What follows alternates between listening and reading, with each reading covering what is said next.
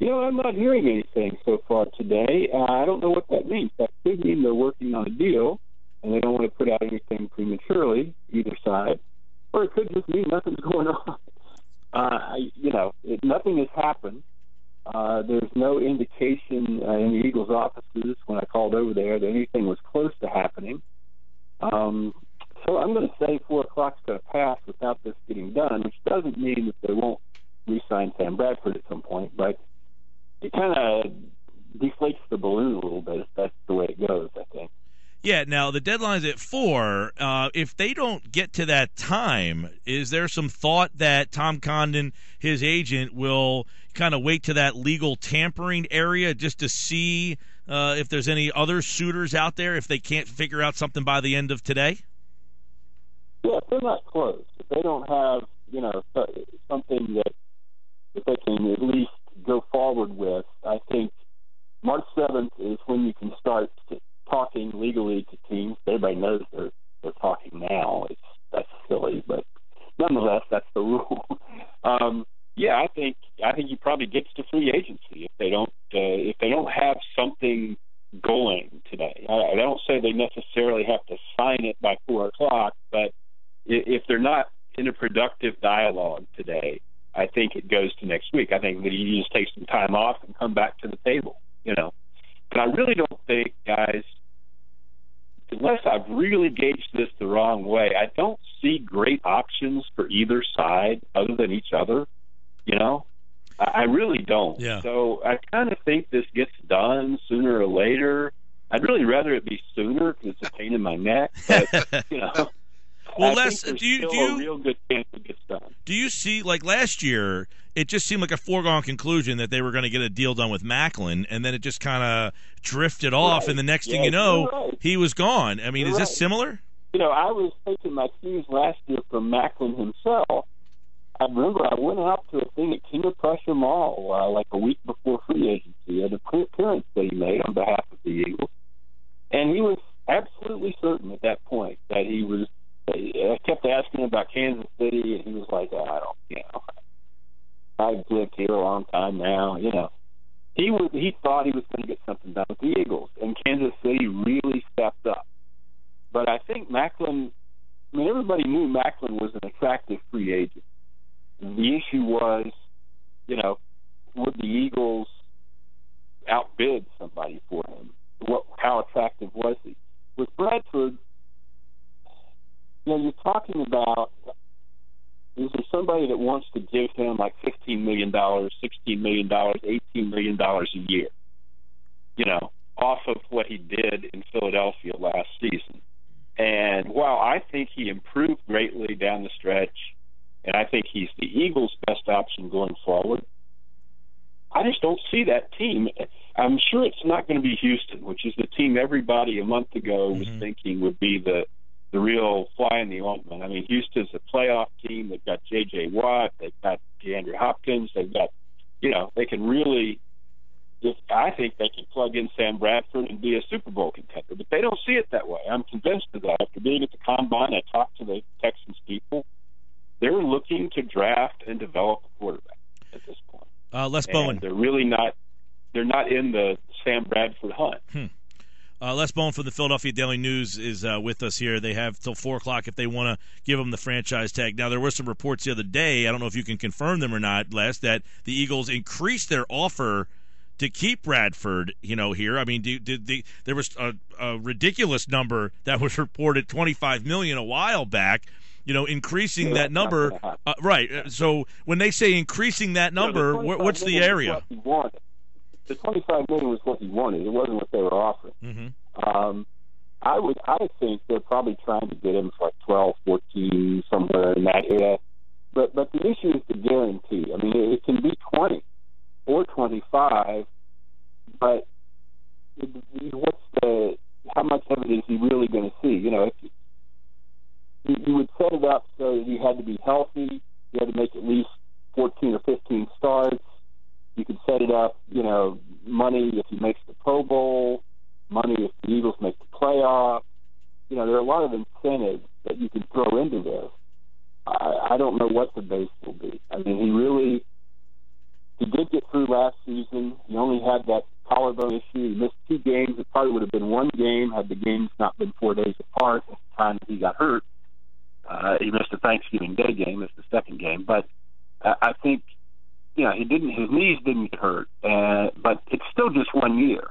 It's not like he played 5 years after having the 2 ACL surgeries.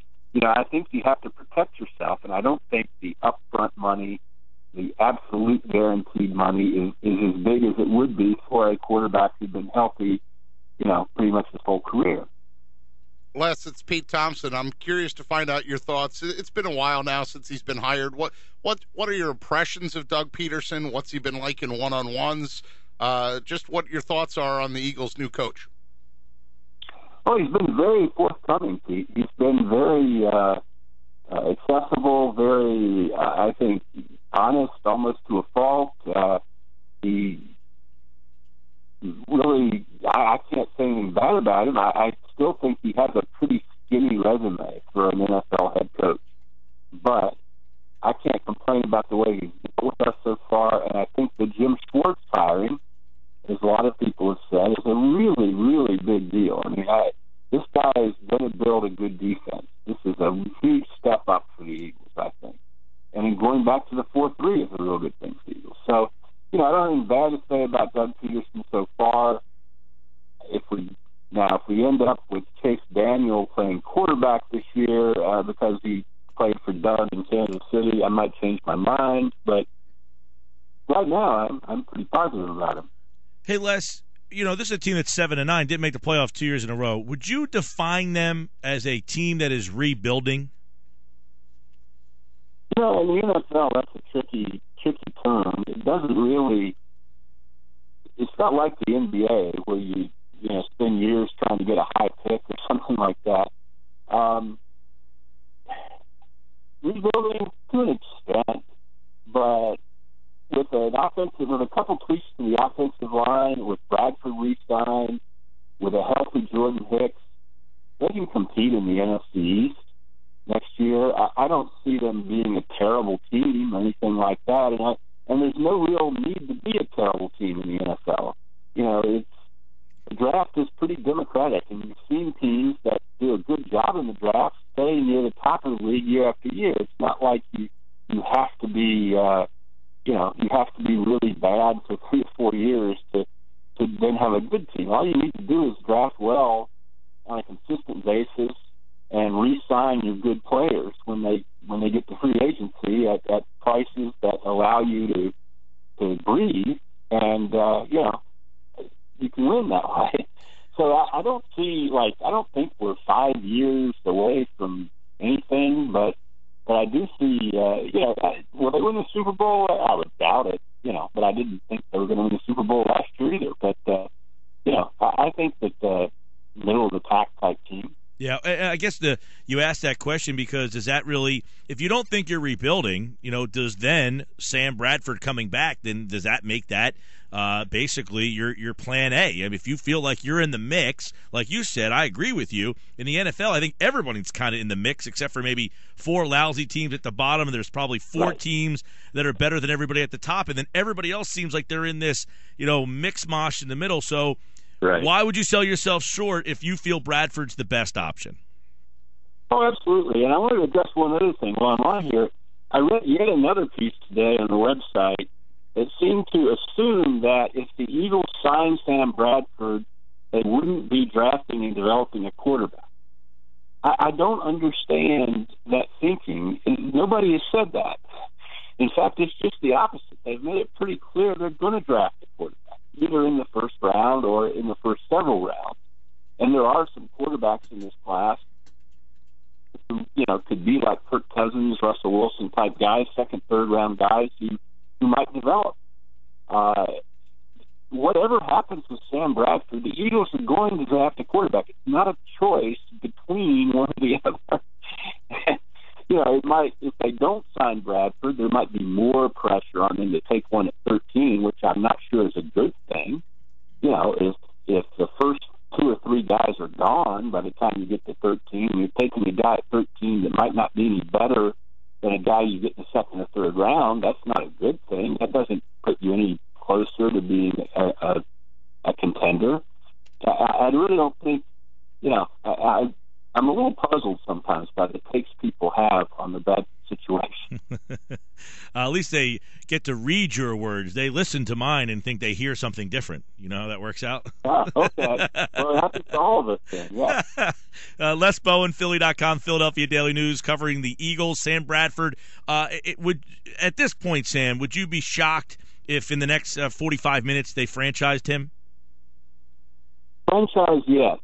Transition tag, maybe not so much. That'd be a little less money. The transition tag, you put together the top 10 salaries at the position last season, so that's around 17-point-something million for a year.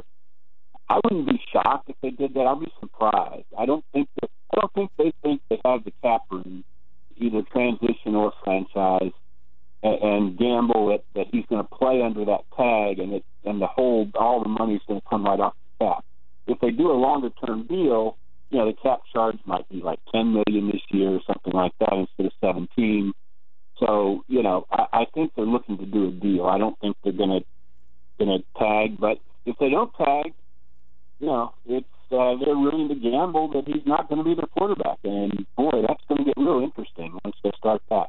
Hey, Les, what about Jason Peters? Is that a guy that you think might end up cap casualty?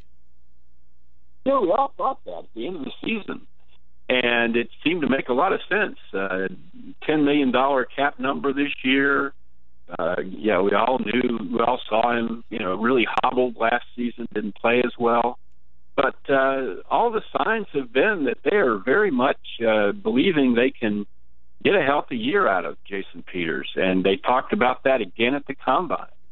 I think Doug Peterson might think that he's going to run practice differently than Chip Kelly did, and he's going to be more like an Andy Reid type of guy who gave the older players days off and, didn't really require them to do much but show up and play, and that, they can keep Jason healthier that way. I think it's a gamble and certainly a big cap number, but on the other hand, they have a lot to do on that offensive line, and if you add in left tackle to what they already have to do, then you really you really got a tall order there. So I know they're kind of crossing their fingers, but I do think they're going to keep Jason Peters around. So maybe no smoothie shakes and practice is different, but of course, as media, we just want, get back in that auditorium, stop doing this stuff outside with snow falling right. and blistering winds, and, we're all huddled around trying to hear nuggets of wisdom, right? Yeah. As some of the fans might know, we during the Chip era, we did press conferences in a tent on the practice field so that he could step right out of the tent to practice, rather than have to walk out of the auditorium 50 or 100 feet to get to practice. The main problem for me wasn't the wind or the snow. It was there's an incredible noise level there. You're right off of Broad Street and Patterson Avenue, so there's trucks and there's the airport, there's planes coming in. You can't hear the questions or the answers that way. But and that's what they wanted. I do think that was kind of the Chip didn't mind that a bit, but I do think things will be more normal in this administration. Les Bowen, at Les Bowen on Twitter, over at Philly.com. Check out his stuff at the Philadelphia Daily News, of course, checking on the Eagles, and we'll keep our eye on the clock. As I agree with Les, I don't believe there will be a franchise tag for Bradford, but will they get a longer-term deal done? It remains to be seen. Thank you, Les. Thank you, guys. Good to talk to you.